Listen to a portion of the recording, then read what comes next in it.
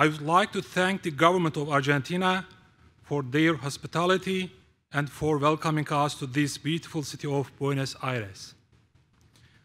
I also would like to express our sincere gratitude to ITU Secretary General, Mr. Holun Zaho, and to Director of BDT, Mr. Brahim Assanu, for their invaluable efforts for the preparation of a successful conference. We strongly believe the importance of information and communication technologies as an accelerator of development. ICTs have a very critical impact on the quality of life of people across the globe, especially between those who have access to them and those who do not. Therefore, it is government's responsibility to ensure that the goals and targets relating to the role of ICTs for sustainable development should address the basic needs and interests of the most disadvantaged citizens within society. These needs include, but not limited to, healthcare and food production, saving people out of poverty circle through job opportunities, monitoring climate change, and processes relating to land and water, and bridging the digital gender divide. With this huge responsibility, Turkey's strategic vision of 2023 sets very important goals regarding ICTs.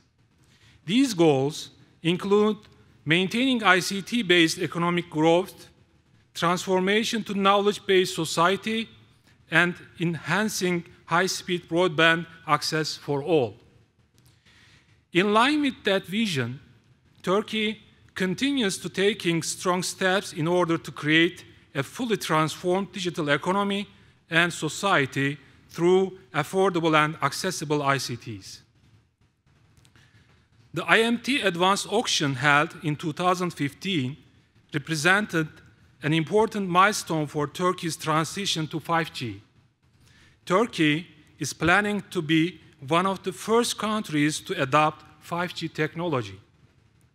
Ladies and gentlemen, we are well aware that digital divide is still an important issue to overcome in the agenda, and we need to put connectivity to the core of our focus.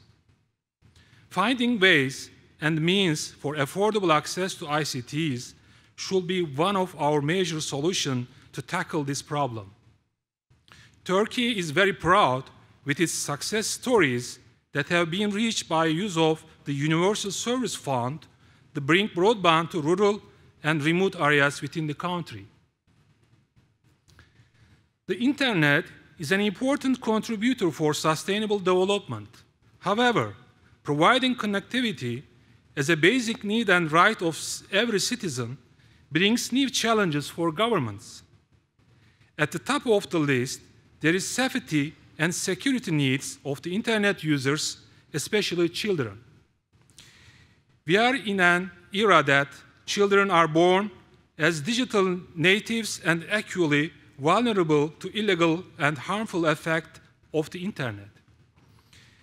Ensuring their safety and security is a responsibility that all stakeholders should contribute within their capacity. We believe that this conference is a huge opportunity for us to emphasize the importance of ICTs for achievement of sustainable development goals, and we all should work together in the spirit of cooperation to reach concrete results.